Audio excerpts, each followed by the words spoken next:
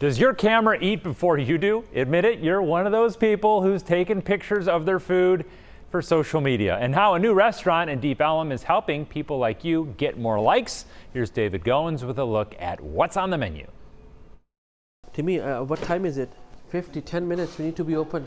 There's an anticipation you can see. This is all about the beauty, and almost taste. At 1 o'clock when we open, you will see the lines and all kids. Open the door. No, this isn't a concert line in Deep Ellum, but yes, they've all lined up to see. I don't know why the unicorn just made a comeback and now they're popular again. Really popular.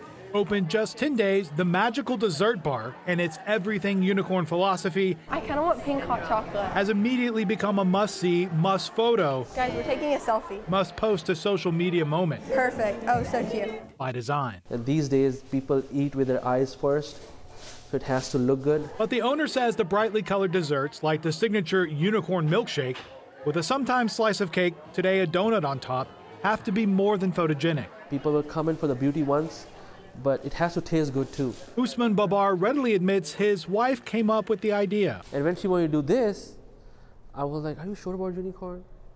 She said, yeah, it will work. I know it will work. And it had. I saw it on social media. Brooke Bowers and her friends came in from Plano. We guessed that there would be a line because it's very popular. Very popular because Brooke and nearly all the customers just have to take a picture, tag it, and share it. Let's all three get one for a picture.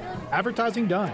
We were at North Park Mall and I heard everyone talking about it. Some people tell me that this idea might die down, but I don't know. So far what I have seen, people are traveling from Austin, Houston. For now, Magical Dessert Bar on Elm is a true unicorn. This is one of a kind. This is the first one in the U.S. But Babar admits they're already looking for a larger space and maybe a second location.